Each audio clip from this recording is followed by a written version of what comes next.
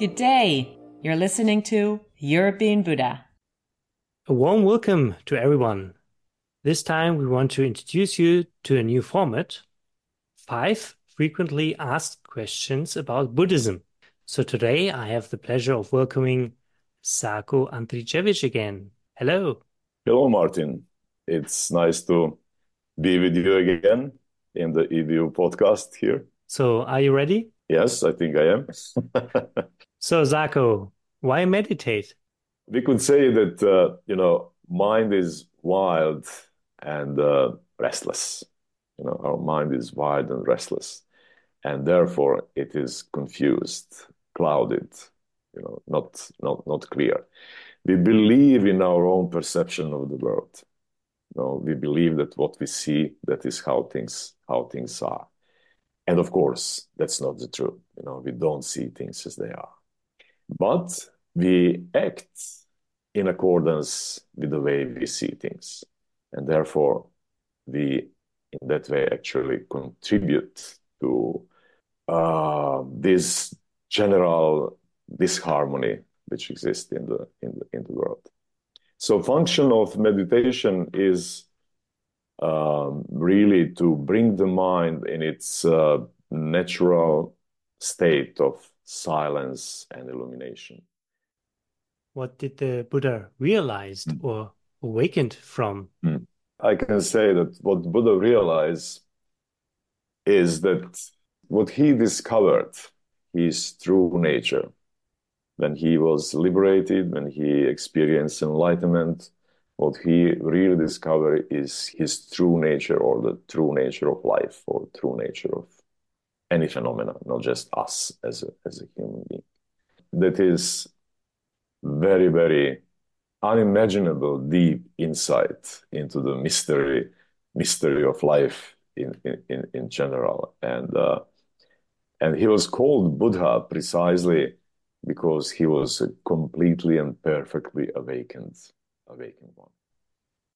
And there's another mystery about life. It's death. What happens after we die?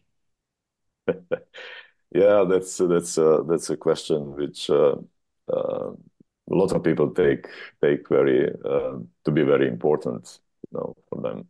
But actually, Buddhism is much more occupied with what is happening before we die than with what is happening after we die. So for you personally, what is one of the best teachings that you have received in your life? The best teaching. I think everybody would like to have a best teaching, because why would we bother with teaching which are not the best, Therefore, even meeting with Buddhism, we are looking for the best school, for the best teachers, for the, because we deserve the best, of course. And that can be a problem sometimes, What I would like to say here is that the teaching in Buddhism is very often presented as a medicine, and therefore we could say that the best teaching is the teaching which in a certain moment corresponds precisely with someone needs and someone ability that in that moment recognize the teaching and apply the teaching. I hope this is not too complex. How can Buddhist teachings support human beings in these times and facing the challenges of modern life? It has to be adapted. The teaching has to be adapted to the needs of time. Teaching itself is timeless, of course, but it has to be adapted to the needs of our time.